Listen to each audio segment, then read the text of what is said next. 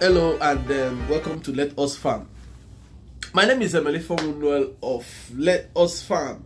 So today we are looking at a critical issue that is affecting the fishes that you saw on the display. I'm still going to play the video so that you see it and let me explain to you in case you are having such type of problem, what you're going to do to settle yourself out of the situation.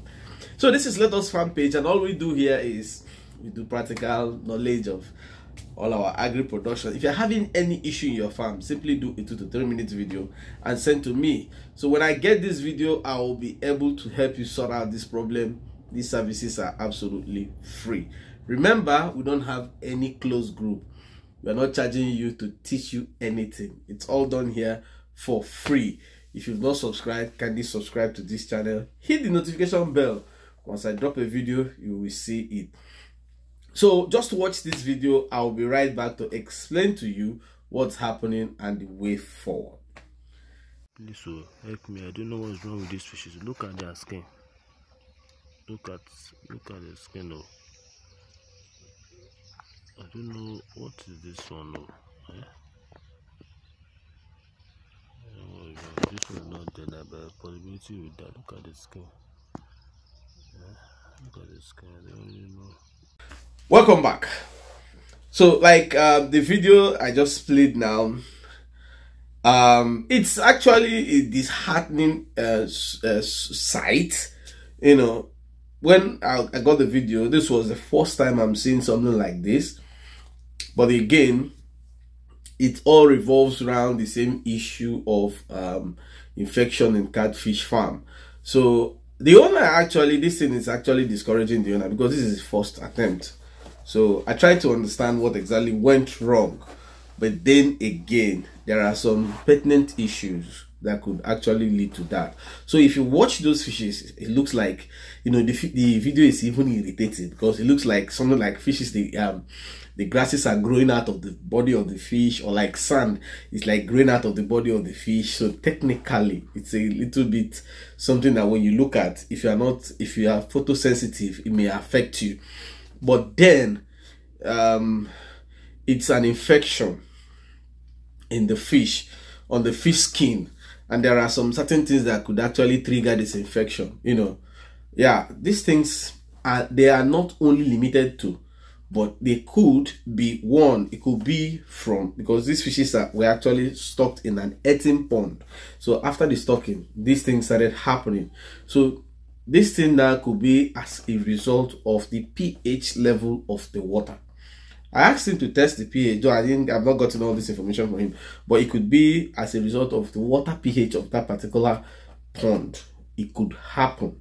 Then that's one. Then number two could be that there is like a chemical leakage on the floor. When you dig an eating pond, every soil has some chemical composition. Sometimes it could be that it contains some elements that you don't even know before digging a pond. And then when you dig this pond, issues may now start to arise. That doesn't mean that you are wrong digging the pond there. No, it's like I said, it could come up because of a chemical reaction or composition of a particular place where you just dug your pond. Not really your fault, but I'm just saying it could be as a result of that. Then again, it could also be as a result of things that were put in the pond after digging it. You may not know, some people may have thrown things into the pond and this is mixing up with the water, and there could be a reaction like this.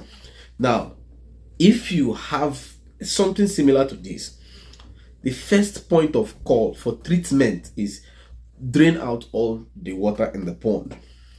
Now, there are many other alternatives, but I'm telling you what will work like magic. You drain out the water in the pond, relocate the fishes out of that pond. Sometimes when you dig a pond and you didn't treat the pond, this may happen. Listen, the treating I mean here, I don't mean putting plantain leaves. No. Using such things can even lead to this infection. Yes. And the reason is simple. Like when people come to me, they say, oh, that they saw videos where people say you should use plantain leaf, use poultry dungs. The problem with all those things is that you don't actually know the infection that are on those things. So when you soak them in the water and you put fish, whatever they have will be discharged into your pond, and your fishes will now take it up, which is bad. So you can imagine if you get poultry waste from a farm that suffered salmonella disease and you put it in your pond, because you don't know, you just collected the waste, you put it in the pond, and this feces, they already have salmonella. Now this salmonella is transferred to your fishes. It becomes chaotic because almost all your fishes will go. I'm just giving an explanation for you to understand why it's not good to bring such type of things into the pond. I'm not saying that this is what is happening to this fish now, so that you don't misunderstand me. So like I said, the first point of treatment that you use in this situation like this, any scenario like this, the first thing you do is to drain out the water in the pond. Now if you have an alternative pond, if you have like a second pond, once you drain out the water, pack all the fishes to the alternative pond. Then when you put the fishes in the alternative pond, they now have new environment. Then you look for fish biotics. Now when you want to use the fish biotics, reduce the water content in this pond by 3/4, leaving only 1/4 of the fish content in the pond. Then soak them with that fish biotics for 2 hours. After 2 hours, increase the water level to what it's supposed to be. Repeat this exercise for the next 3 days. After that, your fishes will come back to life. But in case you don't have a second alternative pond, it becomes tricky, because once you drain out all this water, put in fresh water from another source. If you want to use fish biotics in a big earthen pond like this, it's going to cost you so much money because of quantity you will use. So you can use salt.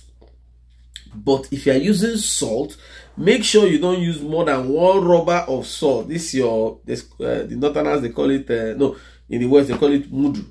Fill it up with salt and pour in a big earthen pond.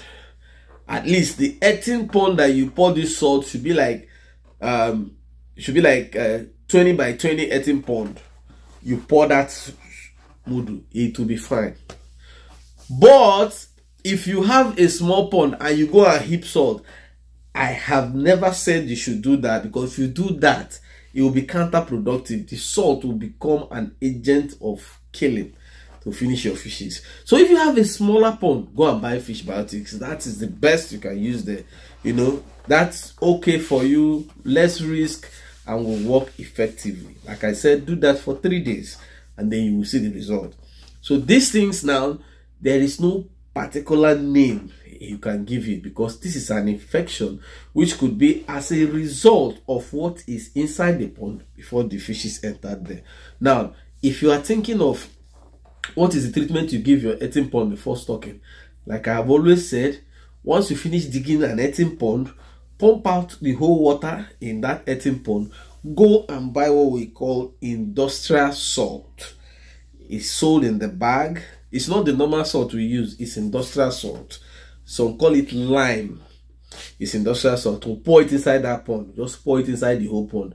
Then leave the pond for 3 to 7 days. After that, stock your fishes. So this thing helps to like treat the pond for you.